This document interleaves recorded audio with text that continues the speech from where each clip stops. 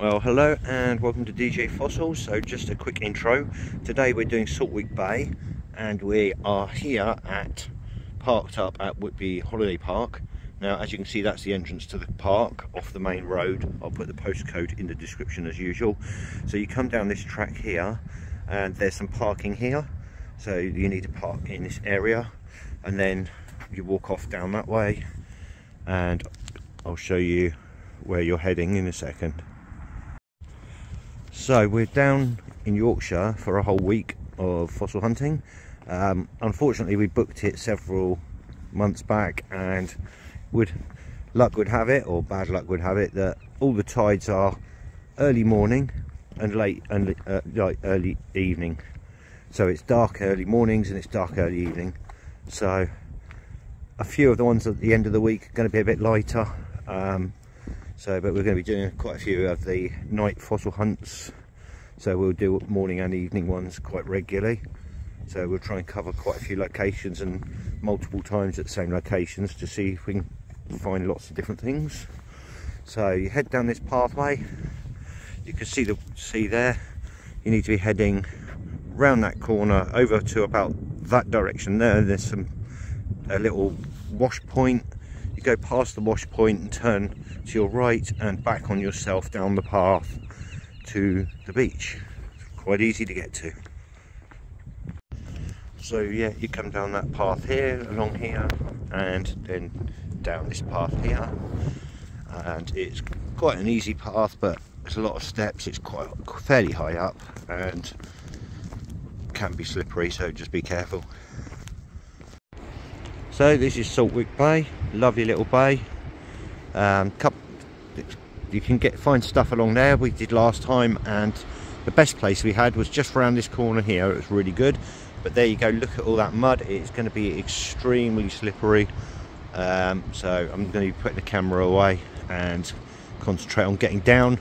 It is a zigzag path, as you can see. It goes down some steps over there which are quite steep as well. So we'll see you in a short while, and hopefully we'll find some nice things to show you.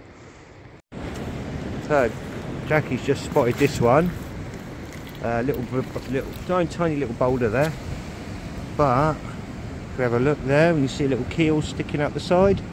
So there's a nice one in there. I'm a bit hesitant to crack this one open as it's got not a lot of it showing. So what I might do is keep this one and prep it later. I don't want to damage it. That's the one thing I don't want to do. But it's only a little one. But first Yorkshire find of the week, and that was to Jackie. So well done. Right, so Jackie wants me to give it a little tap so we can have a look and see if we can see any of it. So I'm going to have a go and see if we can get it to tease open or not. Depends if it wants to go or not. Just giving it a few gentle taps all the way around to see if I can get a crack, and it's not cracking, so I don't want to damage it. There's only a bit showing, so yeah, it's not going to come out. It might be quite pyritey, so we'll leave this one and prep it. Yeah, it's not going to crack, not even with quite a few hits. Cordon. Right, so Jackie's just found this one. Looks very promising. It's got quite a nice bulge and a bit of a keelish line. It's not actually a keel, but it looks like it could have something in it. So we're going to give this one a tap open and have a look. See. Oh, very metallic again.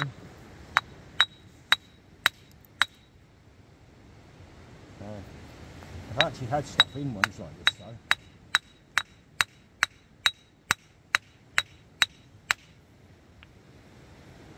On this time, there's a bit of fossil remains there. That's what those bits are, but there's nothing actually in it, unfortunately. Well, just walking along the beach, saw this rock sat there, and I thought, oh, it just looks interesting. Turned it over, and there's a bivalve. Sorry, camera. Very pyritized, sat in the middle there. Yeah, it looks quite complete. I reckon that's going to pop out, so I'm going to have a little tap on that and see if I can get that one out. So we're just going to have a little tap, see if we can just pop this out without breaking it. Hopefully, I think this is just going to tap out very easily. There we go, that's part of it. Might give that rock a little hit as well in a minute. There we go. Not perfect, it's the tips all broken, but it's not bad. You've got some nice lines. You can see some of the ridges and stuff. Once it's had a bit of clean up, a bit of damage there, but we haven't got one of those, so that's one for our collection for now until we get a better one. Right, so Jackie just found this one, nice little belemnite sat on there, and the rock itself looked very like it could have something in it, and there was a bit of something showing, a bit of around one of the edges, which I can't find now. It looked like a bit of keel, but a very tiny piece of keel. But we thought, oh, we'll get this belemnite piece off, and we might even keep that. And we will now, because it's brought us some luck. As we lifted it off, we saw the underside, an imprint there, and as you can see, a lovely ammonite sat inside of there. That is gorgeous. We're not going to try and tap this one because it's so close to the edge, it just needs prepping off. And I've got a funny feeling there's going to be a second one up this end because of the shape of the rock. I'll be surprised if there isn't. So I'll be taking that one back as is to prep that one. So nice find.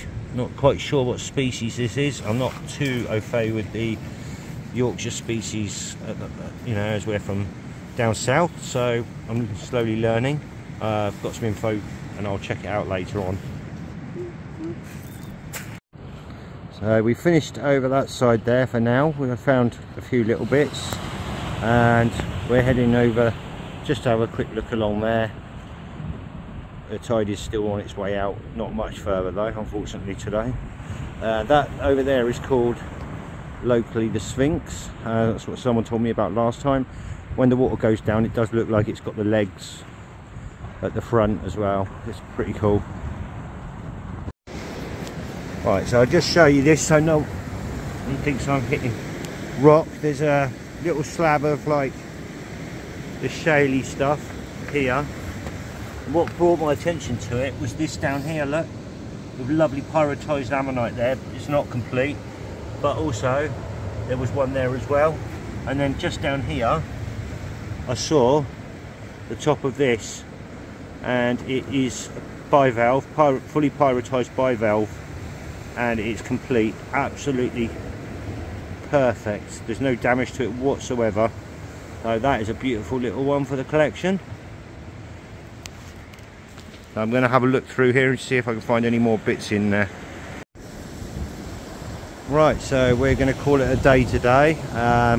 We could stay longer, but it's our first day here and we've got a bit of unpacking to do. We need to go food shopping and stuff, so we're going to call it quits now. We found that another little couple of bits there, not a lot, but we're going to head back, and it's all the way up there. So thanks for watching, and I hope you enjoy it, and keep watching for the rest of the Yorkshire videos coming up very soon.